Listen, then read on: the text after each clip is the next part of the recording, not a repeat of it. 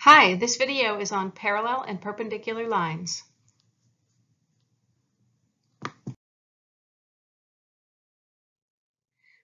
You can see in the picture that we have a set of parallel lines. Parallel lines run side by side like railroad tracks, and they don't ever intersect. Well, since they're slanted the same, we say that parallel lines have the same slope. So that word there is same. And we can check that out very quickly by picking 2 points on the line, rising, let's see, I rise 3, I run 2, and that gives me a slope of the red line of 3/2. And now I'm going to pick 2 points on the blue line. Notice I rise 3 and I run 2 on the blue line as well. So if two lines have the same slope, they are said to be parallel. Perpendicular lines, on the other hand, meet at right angles, a 90-degree angle, like a wall meets a floor. That way the buildings don't fall down. Perpendicular lines have negative reciprocal slopes. And your teacher in middle school may have said opposite reciprocal. Negative and opposite can mean the same thing. Let's check it out. So I'm going to pick 2 points on the negatively sloped line. I'm going to start with the higher one and go down one. And I'm going to go down 1, 2, 3, 4. So that's down 4 or negative 4. And I'm going to go over 1 to the right.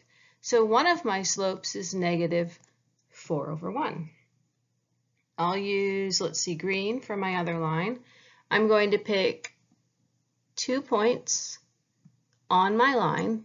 And to get from left to right, I rise 1 and I run 1, 2, 3, 4. And that's the slope of 1/4. So negative reciprocal means change the sign and flip it over. Now notice something. A lot of books will say that the slopes of perpendicular lines multiply to make -1. So let's check that out. -4 times 1 is -4, and 1 times 4 is +4, and that does indeed equal -1.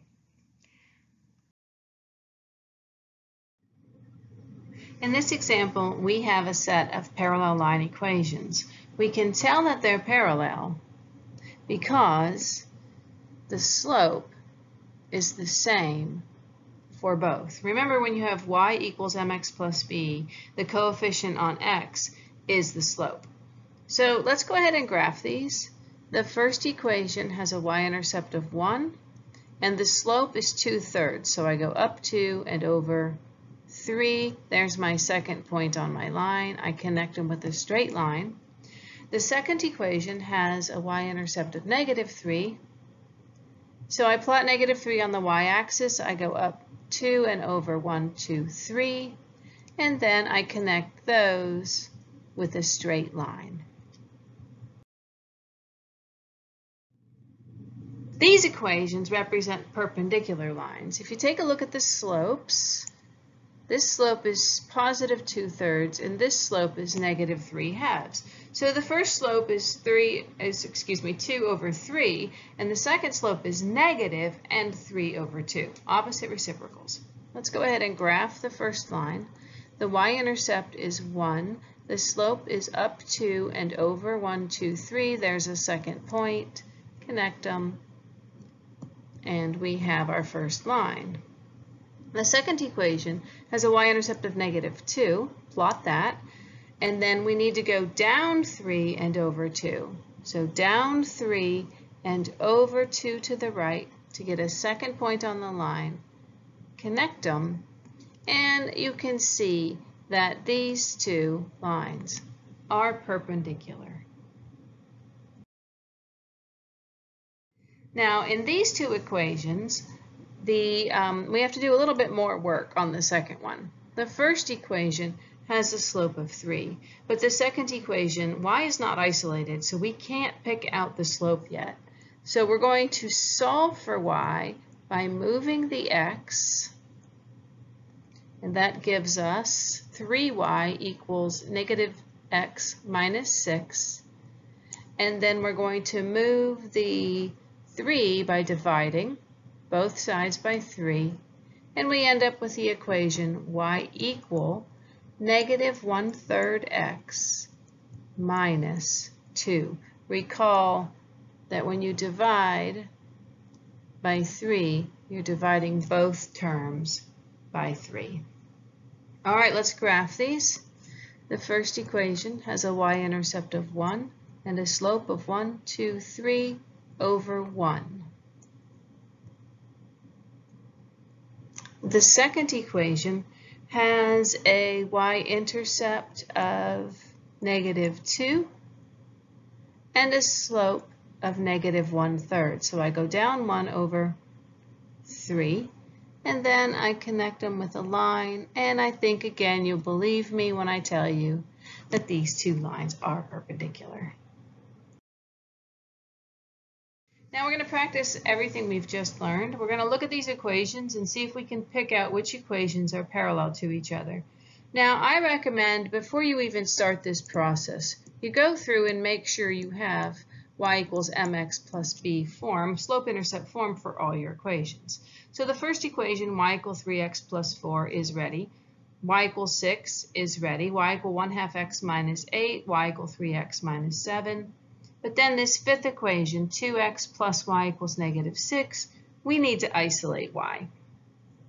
To isolate y, we have to move the 2x to the other side of the equation, and we do that by subtracting. So we're going to subtract the 2x and keep the minus 6. So I'm going to scribble out the original because we only care about the new one.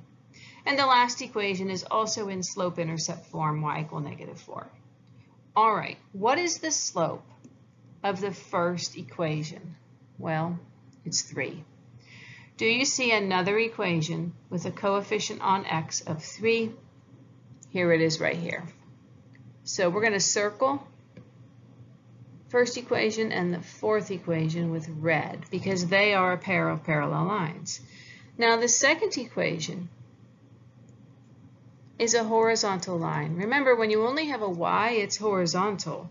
So the only kind of line that's parallel to a horizontal line is another horizontal line. So we're looking for another only has a y equation, and we can see that right down here at the bottom. So y equals 6 and y equal negative 4 are parallel lines as well.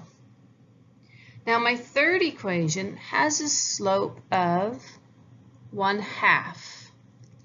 Do you see another slope of 1/2?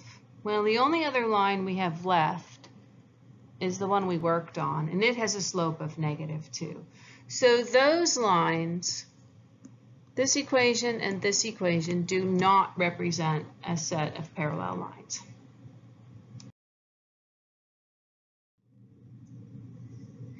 We're going to do the same process with perpendicular lines now. Before we start, we're going to again look for that y equal mx plus b structure. The first equation is negative 1/3 x plus 4. That's good. Y equals 6. Good. Y equal 1/2 x minus 8. Good. Y equal negative 3x minus 7 is good. Uh-oh. This one needs a little bit of work. So we're going to divide both sides of this equation by 2 because we want that y isolated. Negative 4 divided by 2 is negative 2, and negative 6 divided by 2 is negative 3. So I'm going to scribble out the original. All right, so we have a slope of negative 1/3. The negative reciprocal of negative 1/3 is positive 3. Do you see an equation with a slope of positive 3? We're looking for positive 3, and there's not one. So this one does not have a perpendicular partner. The second equation is y equals 6. As we saw on the last slide, when there's only a y, it's a horizontal line. So think horizontal and think perpendicular. This is like your floor and this is like your wall. If your floor and your wall aren't perpendicular, your house is going to fall down eventually. So we're looking for a vertical line, vertical. And the equation of a vertical line only has an x, and we do have one. So let's circle that pair in green. They are perpendicular. All right, the next equation here has a slope of positive 1/2. The opposite reciprocal of positive 1/2 is negative 2. So do you see an equation with a slope of negative 2? I do. Here he is right there. So this equation and this equation are perpendicular. And that leaves one more equation without a partner. So I'm just going to go ahead and scribble him out. Well, that's all there is to parallel and perpendicular lines. Thank you for watching.